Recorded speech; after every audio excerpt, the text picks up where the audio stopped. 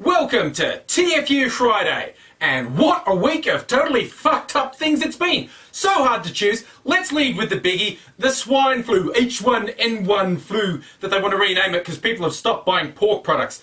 Idiot, live pigs are the problem, not dead pigs.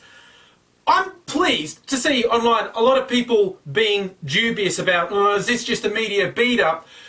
I think a couple of people have taken that too far. Don't pay attention to the media. Pay attention to the World Health Organization. And the only other thing I want to say about swine flu, apart from what I said in my thoroughly informative video, which is probably linked right here, because I do that sort of thing, the only other thing I want to say is a lot of people go and say, oh, it's the same as bird flu.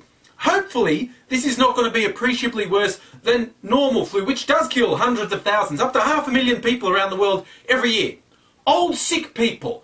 Why the World Health Organization is worried about the swine flu is that if it starts to spread, it's the type of virus that will kill healthy people under 45. And even if it goes pandemic level, the fatality rate is probably going to be under 1%. It's nowhere near as deadly as avian flu is. But the point being, if 1 billion people get this, 1% is a lot of people. I mean, fuck, 0.1 of 1% is 1 million people.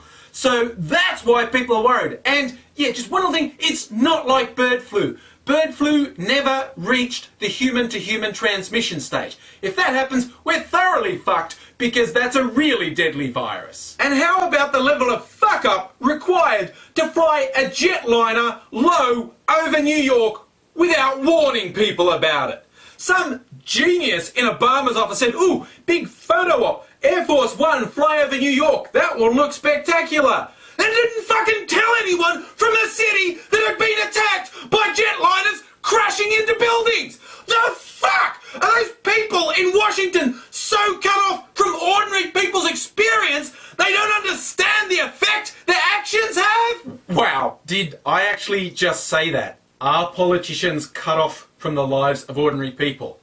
I mean, idiots. And one more totally fucked up thing that happened this week, the ongoing rape of the internet. Now, fans of The Daily Show and The Colbert Report who live outside of the US found out this week they can no longer watch the clips on the Comedy Central site.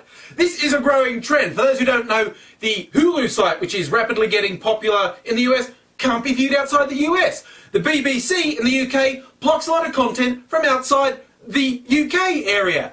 It's just the fucking opposite of how the internet is meant to work. Oh, and if you really want to get depressed, if you're in Europe, the European Union is voting on May 5th on legislation to let ISPs just totally fuck over end users. It's the complete abandonment of net neutrality. It's going to, if it goes through, it will let ISPs block whatever sites they like, slow down whatever sites they like, and charge whatever tiers and premiums they like.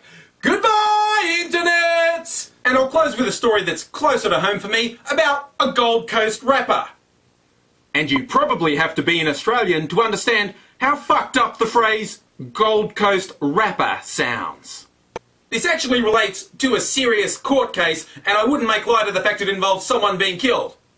I would make light of the name the Gold Coast rapper uses, though. He was actually referred to by one of his lawyers as a badass rapper. Yes, they call him badass in court. This is an Australian court. But his chosen rap name is Lace Italiano.